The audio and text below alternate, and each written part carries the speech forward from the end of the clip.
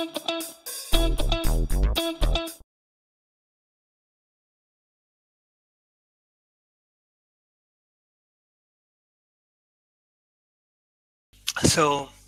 hello everybody. This is Andrea Tarocchi speaking, and I'm joined by my colleague Hugo Guerrero. We both work at Red Hat, and we both contribute in different ways to the Camel Kafka Connector project, which is the topic of this presentation. So, when you need to talk with everything, almost everything, like everybody who wants to talk with the Jedi Council as an instance, and you need to bridge different languages across different people, and you had already a way to doing so someone or something that can do it for you, why wouldn't you use it? So in the same way, since we had already Apache Camel, an integration framework well known and established with years of production under its belt, why wouldn't you use it in the context of making Kafka speaking with everything else? But let's start from the beginning with a quick recap of what is Apache Camel. So I suppose most of you know the project already. In few words, is this Swiss Army knife of integration framework with more than 300 components, data formats, and protocols. You can use it to write very easily flows of integration between the most disparate systems. So what's the problem that the framework trying to solve? So you have a system A that wants to speak with system B.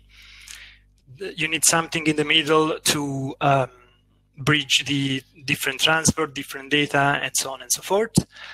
And that's what you use Apache Camel for.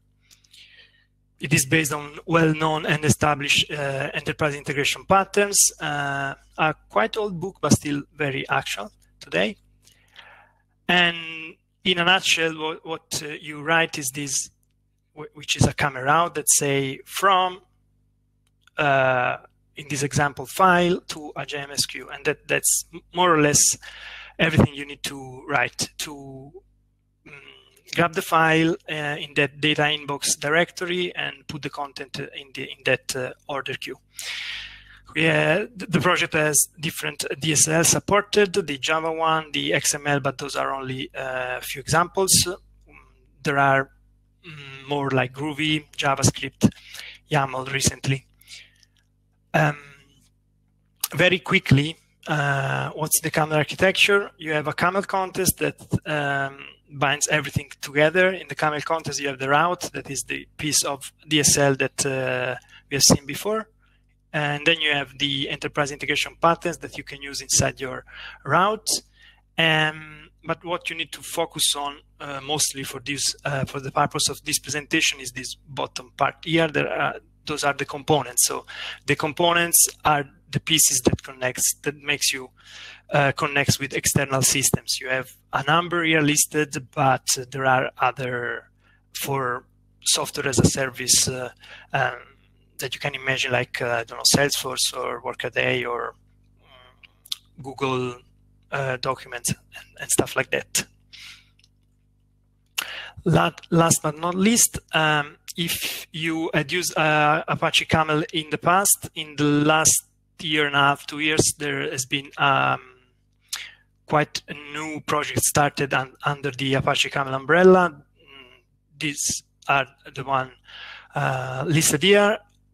Today in this presentation, we focus on Camel Kafka Connector, which is the newest one over here. So with that said, the second step is to have a quick Kafka intro, and for that, I ask Hugo to do that. Hugo, over to you. Thank you, Andrea. Okay, let's go to the next slide and give a quick recap on what is Kafka. So I know we are in the Camel track. You have been in some of the sessions on the streaming track. You have been heard about what is Apache Kafka. It's this project that was created in LinkedIn around 2010, and it has very different definitions depending on how you are using the tool. And recently, it has taken a different formats and it has been increased the amount use Apache Kafka for. But basically, you can use it as a publish subscribe messaging system. So you're able to send events and share messages through your microservice architecture. But also, it's now a data streaming platform that allows you to process the events that are flowing through the system at the same time as they are happening, giving you this real-time type of processing for data. But it is, in its core, a distributed commit log, a very and high scalable distributed commit log where you can get all your events coming through the system and being stored in that commit log. But that's just what it's part of the Apache Kafka core, or the one that it's under the Apache Foundation umbrella. However, it has outgrown from what it's under the Apache Foundation, and it broader ecosystem where you can find other components that are related, not just for the broker and the APIs, but also other components that are related to that ecosystem. So that's where you can find replicators and mirror maker, and you will find HTTP proxies to bridge the protocol for clients consuming from different clients to translate into the Kafka protocol, and so on. If we go to the next slide, we can see a little bit more on the Kafka Connect API. So this is a set of rules and APIs in a framework that allows you to bridge this gap between the consumer and producer APIs to be able to transfer data easily between systems. The idea is to facilitate the conversion, the scaling, applications that are dedicated to put data into the cluster. So there's this concept of connector plugins that are deployed into a Kafka Connect cluster that allows you to be able to manage the life cycle of these applications using the connectors to be able to move data in and out the cluster. So the only limitation that we have with this approach is that currently under the Apache Kafka project, there's only two connectors or plugins available, the file sync and the file source. However, we know that if we are dealing with integration, we need to load more systems to our architecture. We need to connect suddenly our main backbone to the rest of the system that we have. So in this case, there's the need for having additional plugins available outside the Kafka project. So if we go to the next slide, we can see that this is mainly because certain benefits, right? It's part of the Apache Kafka distribution, so you're actually well tied with the broker and all this ecosystem.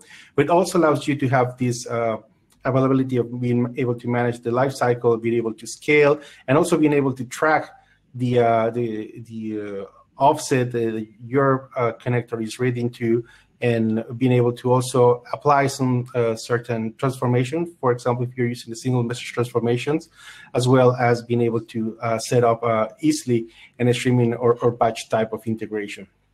So it's a way to handle under the traditional effort and focus on having this worker application or this task being able to be running on all time, and having the high availability distributed nature also from Kafka.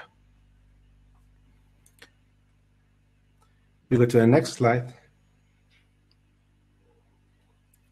Then, Andrea, can you tell us a little bit more about the Camel Kafka Connector? Yeah, sure. So the Camel Kafka Connector project,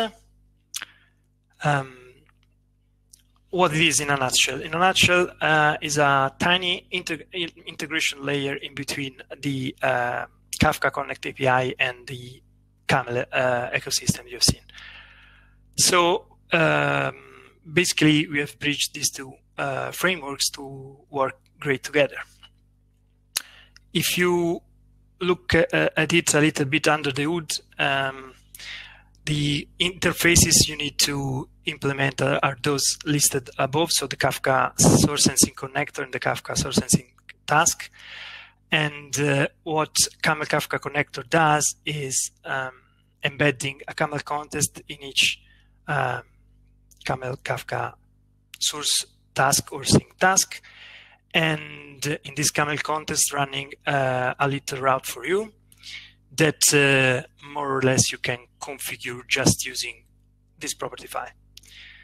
That is really all it is about, all the magic. And obviously that's a very simplistic explanation just to give you an idea, if you know a little bit what Camel is, to make you curious maybe to contribute.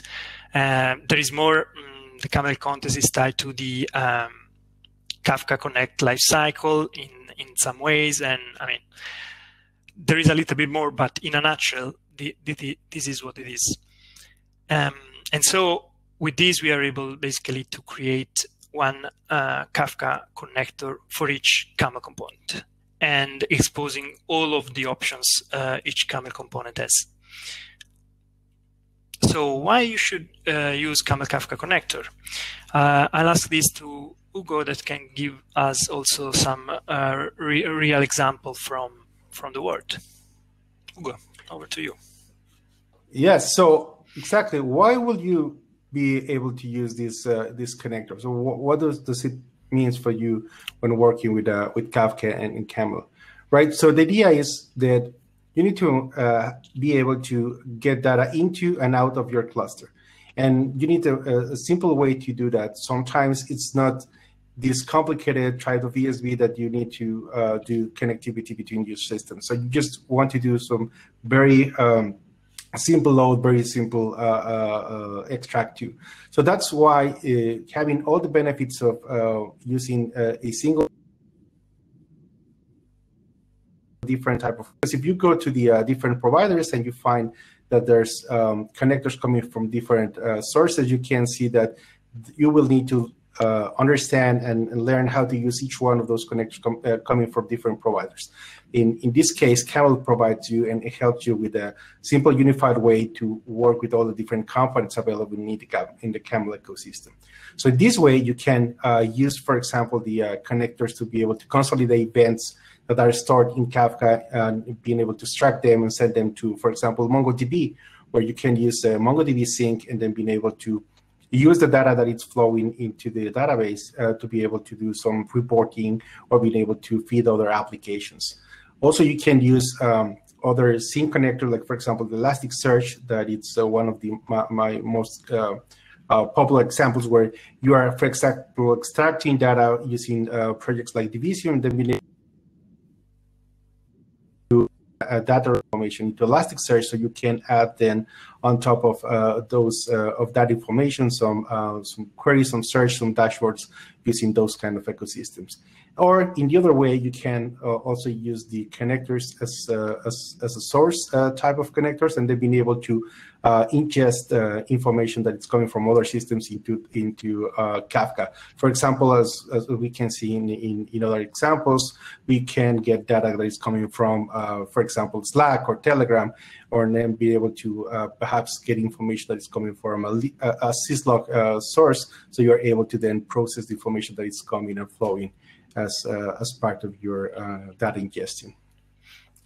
If you go to the next slide, then we can see this type of configuration that Andrea was talking before. So this is the actual benefit of the approach of this Team Kafka Connect project. The idea of no need to even think about the Camel DSL, but just stick to the traditional configuration that we already know from the Kafka Connect ecosystem, and then being able to configure the different components to be able to query and then act as and behave as we expect, either for the source or the sync type of connector. So the idea is basically no thinking of code, no thinking of deploying but it's just focus on the configuration only, and that's the only thing that you actually need to do if you are already using Kafka Connect. So if we go to the next slide, then we can begin our training. We can get it started. And as Jada said, the connection list, bros, you should. This is actually the point where you can see in the Camel page, if you go to the camel.apache.org file, you can see the list with all the connectors that are currently available. One of those connectors are available as sync, as source. Most of the times they're available as both, and you will see the documentation on how to configure what different parameters that you can work with these connectors. And obviously, there's a link so you can download the components and then being able to deploy into your Kafka cluster. So if we go to the next slide, then we can see a couple of examples. The first one will be how to use it on what we call bare metal or just a traditional VM. So as we mentioned, you go to the link that we saw on the previous page, then you can download the zip file. If you extract the zip file, it includes all the different dependencies. And then you can configure the connector just creating your properties file. And in the third step, we are seeing how to use it when, for example, doing in a VM, just passing the properties file, and then when you are running your connecting standalone mode, it will start the route as Andrea was mentioning, and then being able to process your load. But if we are thinking about distributed mode, then we can go to the next slide and see an example. And this example is now using one of the ways to deploy, for example, Kafka on Kubernetes, and it's using in this case, for example, StreamC, that it's one of the operators that allows us to run Kafka on top of Kubernetes. In this case, we can still download the zip file. Then we can create just a container image that is the one that is going to be used as a base image for deploying the Kafka Connect cluster. So we can deploy the cluster using that container image that now also includes the Kafka, the Camel Kafka connectors. And then we can either post using and then just paste the configuration as part of the post method. Or if we are already using, for example, the capabilities of StreamC to have a declarative configuration for the components, we can just create the Kafka connector resource for Kubernetes and then being able to add the configuration there. And if as this type of configuration is the exact same type of configuration that you do in a traditional Kafka connector, is just the properties and information from the configuration of the connector. So now that you have given your Jedi training, then you can go with Andrea and then continue with your journey. Yeah, thank you, Hugo. So now is demo time, let's say. But before showing the demo, it is worth explaining a little bit what will going on. So we will have Kubernetes or OpenShift cluster already configured. In this, the StreamC operator that Hugo was mentioning before, it is already running in our namespace, monitoring all the Kafka resources. So a Kafka cluster has already been created, and also a Kafka connector cluster has already been created. What we will do, we will quickly see how to create a source and a sink using the custom resources. So the StreamC operator will take care of that. If you know a little bit about Kubernetes, all this stuff should make sense for you. If you don't, just imagine that what we will do is basically providing the source and sink configuration as you would do on bare metal, but to the StreamC operator that will do the running for you. That's more or less. So the source operator will pull from an S3 bucket all the files and will place the content inside a Kafka topic. Then the sink connector will bring the stuff from the Kafka topic to the NSQS queue. So if everything will work, that's a big if as usual, you will see that the content of that file flowing through all the steps and to the SQS queue. So here we have the OpenShift cluster already running everything for us. So here you have the operator that is managing all the other stuff. These are all the pods running in our namespace. You have Zookeeper, you have the Kafka cluster, and you have the Connect cluster. This is the pod that will actually run our source and sync. So as Hugo mentioned, we have already downloaded both the SQS and the S3 connector from the Camel Kafka Connector page. And we have already created the source bucket and the SQS destination queue. So what we need to do now is to create our source and sync connectors. To do so, I have a little project here in which I have the two connectors already downloaded. I have them unzipped in my plugin that has been useful to transfer these plugins to this pod here, creating a new image basically containing our connectors. But that's already done, and it was actually a very quick one command operation, this one.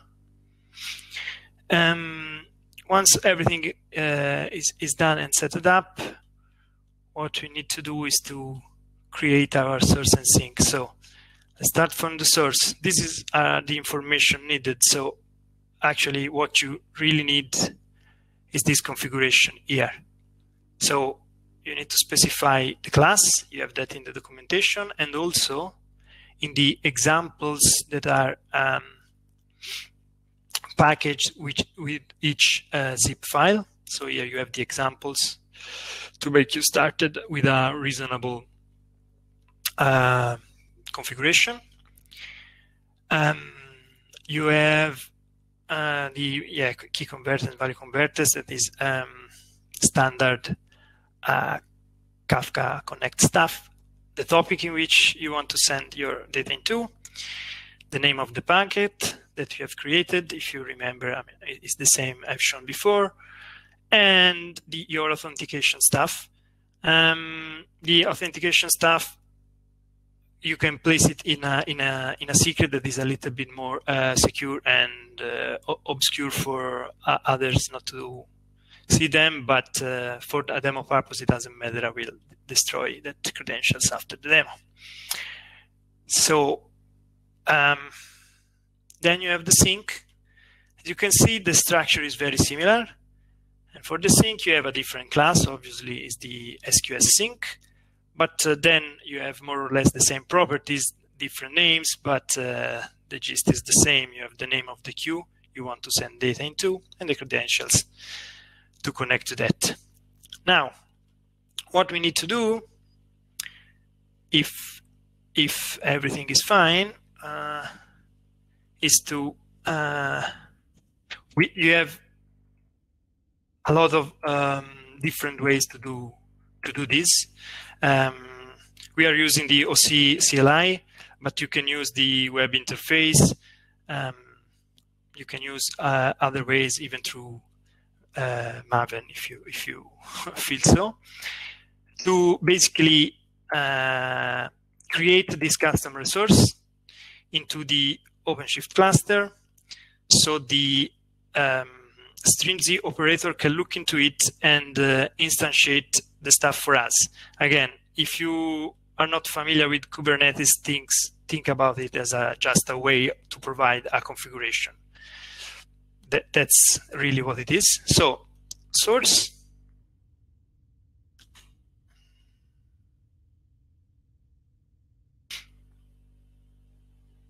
Okay, that's created. Then the sync. And that's created. So those will run inside this container. We can see logs, what's going on. Yeah. So everything should be up and running. If that's the case, if we upload here our hello message file, next, upload, we should see that it will disappear. Yeah, in a minute or so, that's disappeared. And here in our queue, if we pull for the queue, we should see a new message of hello. So if you look at the body, yeah, that's the starting and what was in the file I uploaded to this one. Okay, that more or less concludes the demo. It was very quick, and as the quotes say, it is just the beginning of what you can do using Camel Kafka Connector, actually. So let's go back to the slides.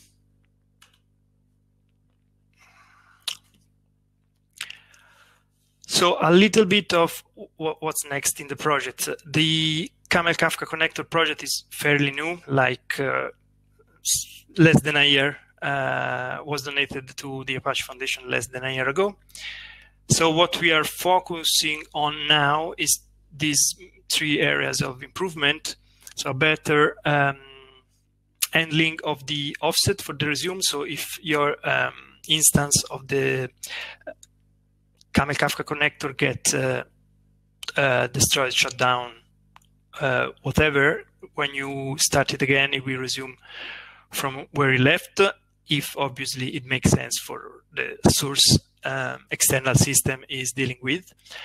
A better error handling, more integrated with what Camel does, because right now the error handling is basically bubbling the error up till Kafka connected API and framework can let it handle it. So I think we can do better here with what Camel has to offer, and increase the number of integration tested connectors. Because remember, the connectors are, most of them are generated for you. But we have started to add integration tests to see that everything is working. It's not that it's not tested, it's actually very much tested, because underlying there is the Camel component that is very much tested, and some of them are more than 10 years old and used in production throughout different customers, use cases, industries. So, but still, that's an area in which we can for sure improve. So what are the takeaways? We have tried to merge two great Apache projects in the sense of making them work better together, hoping to appeal to both the communities, for the Camel community to have a quick and easy way into the Kafka world, and to the Kafka users to have more than 300 connectors with a lot of options that they can use for their use cases. Some useful links. Again, I've mentioned what's next, but as I said, is a very new project, and you are welcome to contribute and steer the project in the direction you see it better fits. So inputs are very welcome. With that said, thank you very much, and if you have questions, we are happy to take them. Awesome. Thank you for that wonderful presentation. It was actually a great sacrifice to the demo gods that everything worked out so cleanly on your part. Awesome. Yeah, so I think you kind of touched upon this, but perhaps you can expand a little bit. So Peter was wondering what is the difference between a component, as in Camel component, and a connector, as in a Kafka connector, or in this case, a Camel Kafka connector. So, okay, the Camel component is the piece of Camel that you use to connect with external systems. The Camel Kafka connector for that component is basically what I've shown. So a wrap up of the Camel component to make it very easily usable inside the Kafka Connect ecosystem. And to do so, basically, you have to package it if you want in a way that runs inside Kafka Connect, and this way is basically making a Kafka connector, as it is called. I understand there is a little bit of overload of terms about components and connector and Kafka Connect connector, but yeah, it is what it is. Awesome, thank you. Is there anything else? I don't think Klaus is commenting something that fat trimming with Quarkus Graal VM. Yeah, I guess that was for Alex, not for you. Awesome, thank you. So next up we have integrating Postgres with Apache Camel Active MQ by Justin Rick. So that starts in little under 10 minutes. Thank you so much for giving this talk, and hope to see you all there on that talk. Thanks, and bye. Bye-bye. Thank you. Thank you.